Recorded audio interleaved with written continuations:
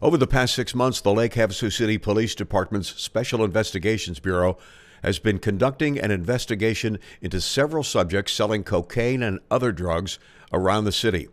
As a result of the investigation, search warrants were served on October 26th between 12:30 and 3 a.m. at 4 locations in the city. The locations included the 1600 block of South Palo Verde Boulevard, the 2200 block of Interceptor Drive, the 3100 block of North McCulloch Boulevard, and the 3200 block of Star Drive. Assisting during the service of the search warrants was the Lake Havasu City Police Department SWAT team, the Bullhead City Police Department SWAT team, the Drug Enforcement Administration, and the Arizona Department of Public Safety Gang and Immigration Intelligence Team Task Force. Seized during the search warrants was approximately 2.5 ounces of cocaine, 2 pounds of marijuana, a pound of marijuana extract, 150 Xanax pills, a usable amount of psilocybin mushrooms, ecstasy pills, 4 AR-15 style rifles, 6 handguns, a 12-gauge shotgun, several hundred rounds of ammunition, 130 high-capacity rifle magazines, over $1,000 in counterfeit currency, 3 vehicles, and over $30,000 in U.S. currency. Arrested during these search warrants were 21-year-old Brandon Cruz, 23-year-old Jordan Cadiz, 18-year-old Caitlin Kennedy, and 21-year-old Nicholas Kaminsky.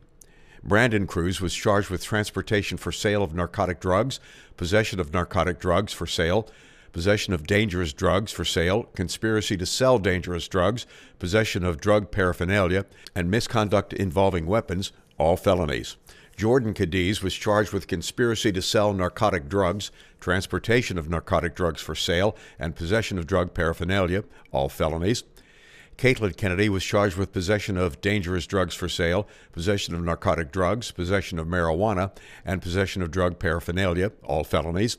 Nicholas Kaminsky charged with possession of marijuana and possession of drug paraphernalia, both misdemeanors.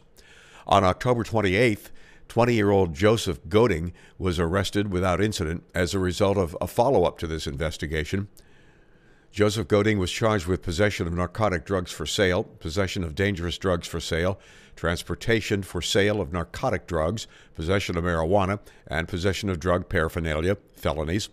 On October 31st, 22-year-old Daniel Gary was arrested without incident as a result of follow-up to the investigation.